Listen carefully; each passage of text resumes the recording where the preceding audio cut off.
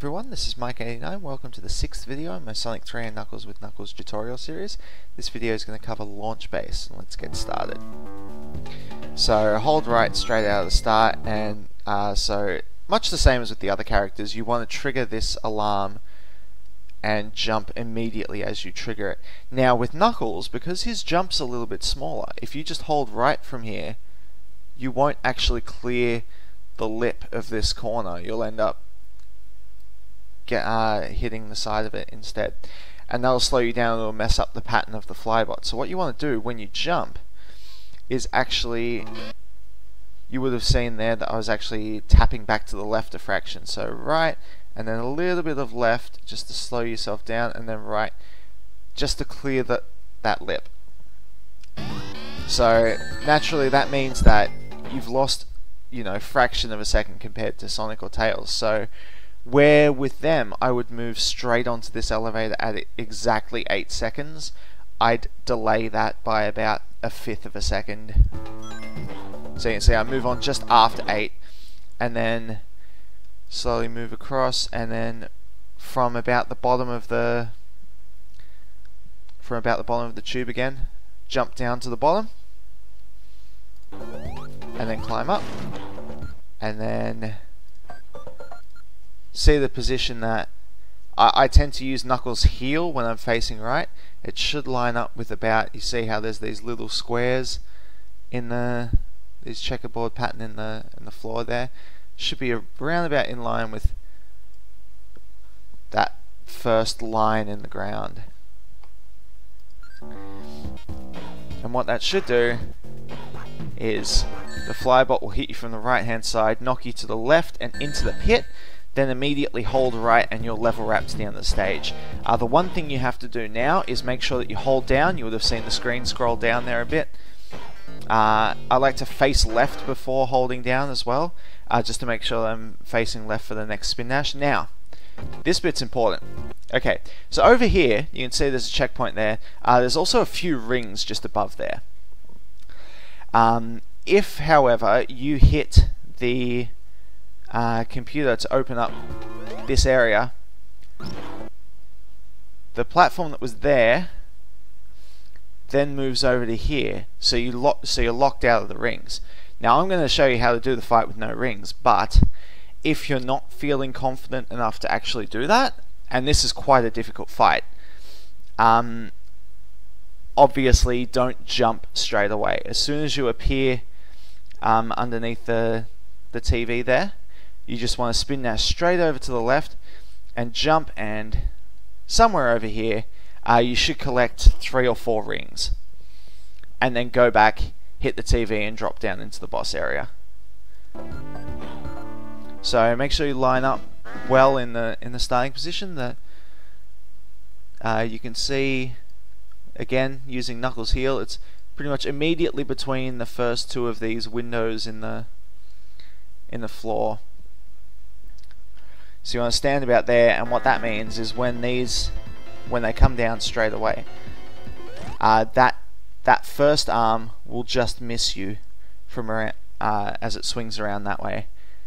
And then so the first jump is straight up, and the second one you obviously have to wait till this arm has moved out of the way and jump and quickly move away again.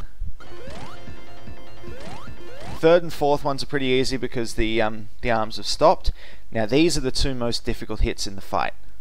So again, we're going to try and we're moving out of the way of this arm here as it arcs around that way, and then we're going to jump back as soon as the arm moves away, jump back towards it and get that hit. Now as you come down from this hit, glide out to the left and slide along the floor for just a fraction. Or do what I did there, which is spin dash. Either way, you're basically trying to get out of the way of this arm, this one here, and jump into it, and that arm, once you get this hit, will now disappear, so it won't hit you on the rebound. So now you want to move more over towards the right so that this this one of the bosses doesn't disappear too far into the wall. As you can see, I've had to move right and then left just to kind of juke it out of the wall a little bit. It gets much easier once you're one-armed. You see there I did a glide just to make sure the arm didn't get me. But don't feel bad if you can't do that at first. That is a very difficult fight to do with no rings. So when first learning it, I definitely recommend getting the rings to start with, and make sure you try and have one at all times. So I slightly missed that. What you're meant to do is obviously not get stopped by the camera there. If you'd leave it a little bit longer, you can actually jump straight up to this platform, and then you don't have to worry about the spin dash. So that booster there, you actually want to make sure that you don't have a lot of speed when you're hitting it. If you go through one of those while you have got a lot of speed, it doesn't actually activate at all. So that's why I had a spin dash and jump to drop off some speed. And then once you get up to that ramp there, any point when it's quite steep, jump up to it, hold right, and glide out to this platform here. As soon as you touch it, you'll start running, and then jump over, spin dash, jump over that guy, jump over this and glide all the way to the other side, because those things are slow. Now this jump is a little tricky to time. Actually, I'll go back just a fraction. So see the floor dips twice. Don't worry about the first one. Don't worry about that. Just as it starts to dip the second time is when you want to jump, and that'll get you over this platform. There's actually a spring there if you miss it, but you obviously don't want to use that if you don't have to, so you can carry momentum this way. And then there's a couple of different things you can do here. What I did, I think by mistake, was grab onto the wall and then jump to get momentum back that way. You can also slow down a little bit as you're coming through here, so that you break through that tube, and then it actually sends you down before you go past it. Anyway, make sure you're facing right if you can, so that you can come out of there and spin dash immediately. Again, make sure that you're traveling a bit slowly there. As soon as Knuckles appears underneath this platform, it's safe to jump off it, and you'll jump down instead of up back above the platform again. And then what you want to do is, as soon as you get under this corner, you want to glide out this way. And what that'll do is it'll land you here, and what the game wants you to do is go around for a few seconds and get back to here, but you can skip all of that just by gliding at the right time, landing straight there, and you'll carry on in a run. There's actually a hidden booster just here as well. So you need to now make sure the next thing you do is jump over that. So I think I'm about to do a spin dash and jump over it. But yeah, make sure you avoid that, because it'll send you down here, and then you'll have to go up and climb around.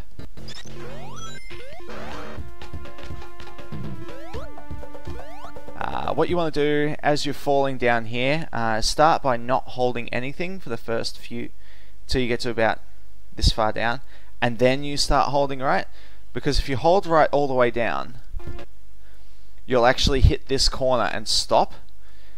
So by delaying it a little bit and missing that corner, you actually land further up the slope, and because you dropped from a glide, you can spin dash immediately, regardless of the fact that the slope is quite steep. So spin dash away.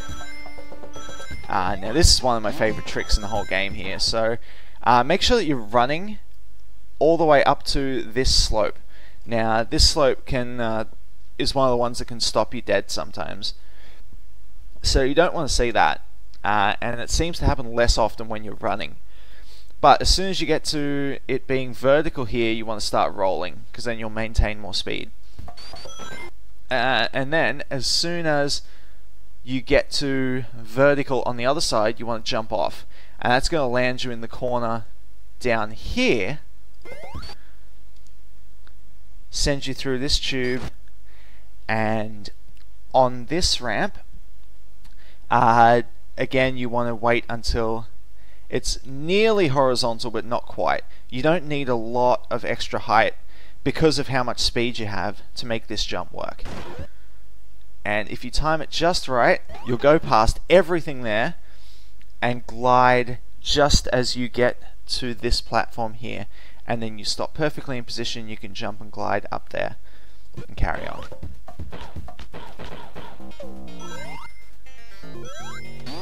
Make sure you roll so that you take out that TV.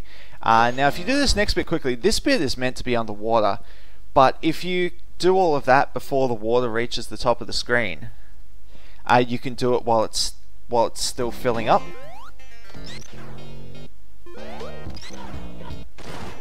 Which saves quite a bit of time, because obviously you'd be traveling a lot slower if the water was there. So here, as soon as you go through this, glide to stop yourself and glide back into the tube. Now here, this one's a little bit finicky, so what I do is I actually jump and glide onto it, so that I definitely have no speed, and it sends me up like that. Jump as it goes horizontal here, and you'll land on that spring. Make sure with this glide that you actually clear the fire-breathing head there. If you stop on that, then you'll continue running, but if you stop here, then you'll stop immediately and be able to spin dash, which is what we want. Okay, boss time. Now, with this boss is slightly different to what it is with Sonic and Tails, and it's to do with where the spike ball is. So you can see I haven't even got my first hit, and immediately there's the spike ball. So what we're going to do is, instead of spin dashing in place like you would with Tails in particular, we're going to now jump on the boss's head. Hold jump on this. Make sure that you don't let it go, and then off the rebound, move over to the other side, so that you dodge the spike ball, and then bounce on it. 2, 3, 4, 5, 6. Now, sometimes you can get a 7th hit there, but if you do, you'll definitely get hit at the same time. It's actually quite important that you've got a couple of rings later on, so I don't recommend taking this hit and going for this extra. So after 6, I move away, and then wait. It can come down from either side, so it can be here or here. This is also why I want to make sure that I've got lots of rings, so that rings will fly out in both directions. So now I want to take a hit immediately. Now, unlike with Sonic's boss, when you get the last hit on this boss, the boss actually retreats upwards. So you want to get this last hit as soon as possible. Unlike with Sonic, where it retreats downwards, so you want to leave it as long as you can. So next hit, and then make sure you go over here, get as many rings as you can. 4 is plenty, even 2 actually. As long as there's a ring that retreats in each direction when you get hit, because you're going to need to be able to take a couple of hits in this next phase. The swooping phase, there's nothing you can really do to get extra hits, so just make sure that you get 1 on each pass, and that's 4 when he spawns at the top.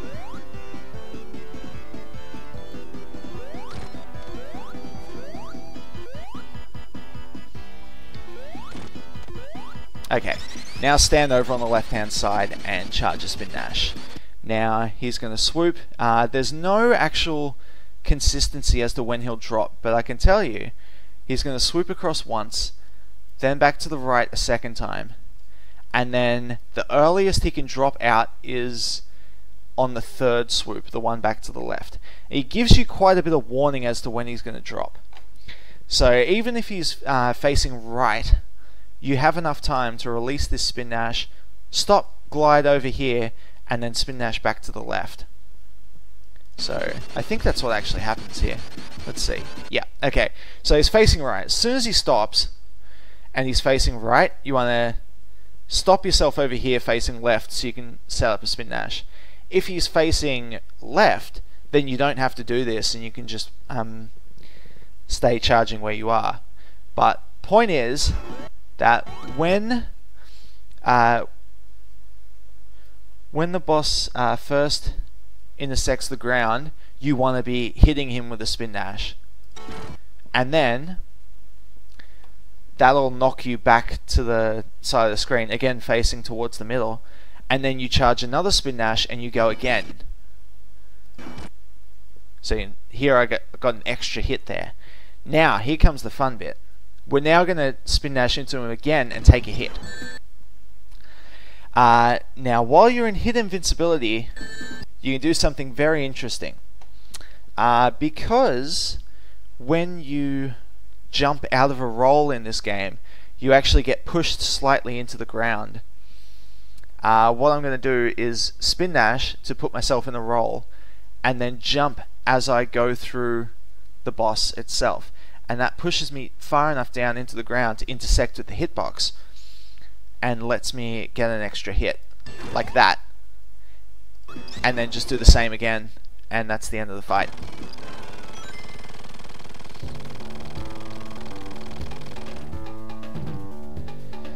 Now I'm pretty sure I hit this capsule the earliest I can, which is that dip there, and then you want to set yourself just to the left of this object in the floor here, because that's where the game will move you to anyway. So that's launch base done. I'm gonna play that back now with no interruptions.